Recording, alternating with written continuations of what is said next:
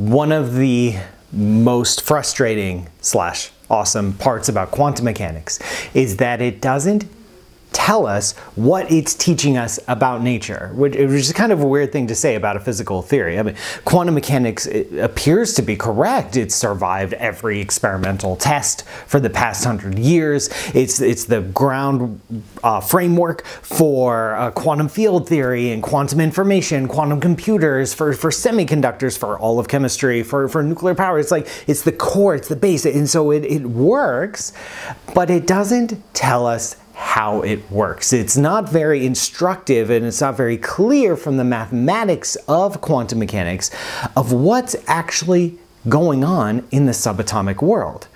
And so the first interpretation of quantum mechanics, and the major one to appear on the scene soon after the development of quantum mechanics itself, and the interpretation that remains today as the dominant quantum mechanics interpretation, is what we call the Copenhagen interpretation, even though it has very little to do with the actual city of Copenhagen. The term was developed in the 50s, like decades after all of this was sorted out. I don't know.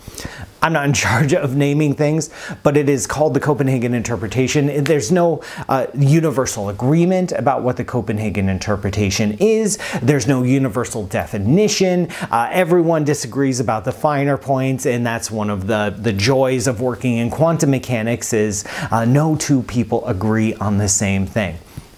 The Copenhagen interpretation, the core of the Copenhagen interpretation, is the following line of thinking. Subatomic processes, subatomic physics is so far removed from our everyday experience that it is impossible, literally impossible, for us to build a mental model of what's actually happening inside of atoms or what electrons are actually doing.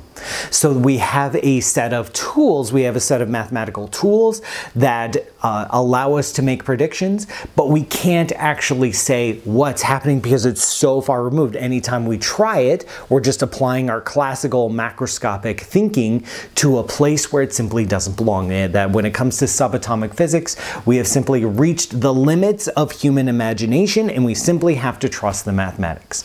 And so the Copenhagen interpretation is the interpretation that is closest to the pure mathematics of quantum mechanics itself.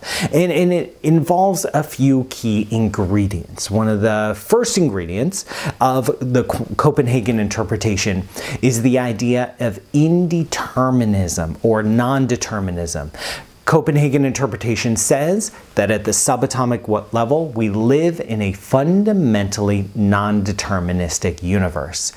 That when we set up an experiment to measure energy states of the electron, or where an electron will go, or where a photon will go after it passes through a couple slits and then hits a blank screen on the other side, whatever experimental setup we have that digs deep into the subatomic world, we don't know the answer that we're going to get. Now, we can describe the probabilities. We know the ranges of things we're going to get. We know in general where an electron will strike a screen, or in general what energy level options an electron has inside of an atom.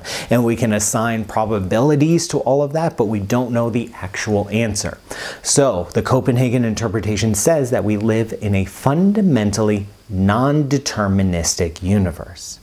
The second component of the Copenhagen interpretation is something called the correspondence principle, where okay, you have the subatomic world with all these crazy subatomic physics. It's non-deterministic. We don't really know what's going on. And then over here, we have the macroscopic world. We have the classical world. I throw a ball at you. I know where the ball is going to go, and then I can predict it from Newton's equations. Like, this is pretty straightforward stuff. So how do we bridge the gap? How do you go from a classical world over here with our macroscopic rules, with the physics we know and love, where everything looks deterministic and normal, and then the subatomic world that is totally non-deterministic and operates in ways that we literally can't understand? The correspondence principle tells us that there's a bridge between those two worlds, that there is a transition from the quantum world into the classical world, that at some point the boundaries fuzz out and then you're able to go into a purely classical description of nature. But once you reach below that line, you start entering the realm of subatomic physics, and that's the realm where we don't actually have a picture of what's going on. We can only develop mathematical tools that allow us to make predictions.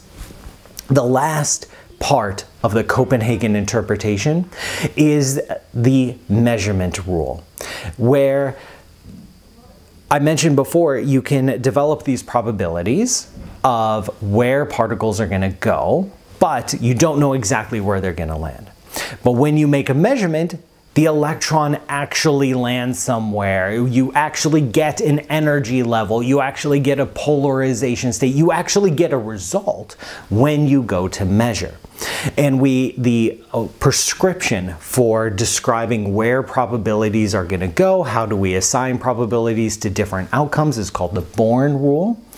And the Born rule tells us that the wave nature of matter, where the wave nature of matter really represents the probabilities of where matter might end up. So you remember this whole wave-particle duality thing, where everything, including the particles that make up your body and your body itself, has some sort of wave-like characteristic? In the Copenhagen interpretation, the wave nature of matter is really just a mathematical trick. The wave itself doesn't exist. Instead, it's a tool for calculating probabilities. So as a particle moves, the wave tells us where the particle might end up, and then the wave collapses at the moment of taking a measurement and results in a single answer.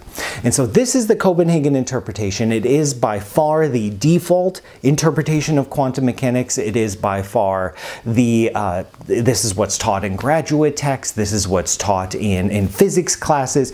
This is the default way that physicists themselves approach quantum mechanics. And it's probably, you can debate about this, but probably the closest you can get to the actual mathematics of quantum mechanics, where it's just taking the mathematics and reading them as bare facts and then saying, honestly, I have no idea what's going on in the subatomic world, but here's a verbal description of our measurement process and our mathematical process for developing a quantum mechanical theory. Now, next time, I'm going to dig into the weaknesses of the Copenhagen interpretation. I hope you stick around, and I'll see you next time. Thank you so much for watching. Please go to patreon.com/pmsutter. That's PMSUTTER, and like, share, and subscribe.